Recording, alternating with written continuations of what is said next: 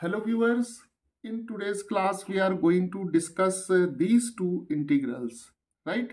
So here we have to find the values of these two integrals, and here we are not going to solve these two integrals by usual method of substitution, right? So we have already solved these two integrals by substitution method in our earlier videos.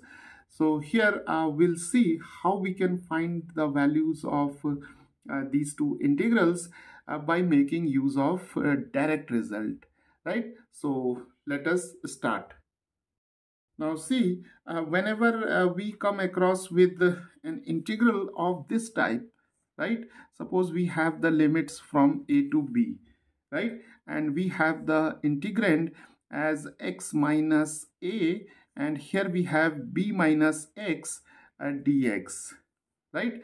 So whenever we have an integral of this type, then the direct result for this type of integral is pi by 2, and we have here b minus a, right? So this is the direct value of this kind of integral.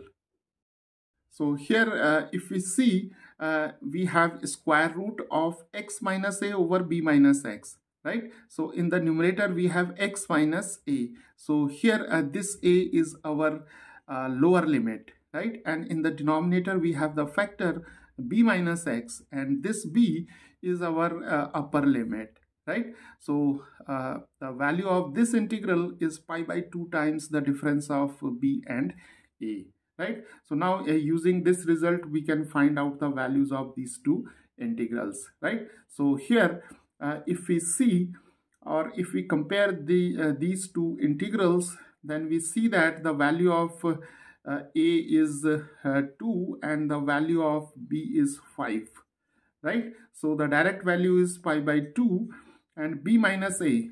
So here we have 5 and here we have 2, right? So 5 minus 2 is 3. So we have 3 pi by 2. So this is the value of this integral. Now we have to find the value of this integral, right? So now in order to compare this integral with this one, we can rewrite this integral as 0 to 2, and we have a square root of x minus 0 divided by 2 minus x, right? So now this integral takes the form of this integral, right? So here the value of a is 0 and the value of b is 2, right? So the value of this integral is pi by 2, and difference of b and a, b is 2 and a is 0. So here we have pi by 2 times 2, 2 and 2 get cancelled, so we are left with pi.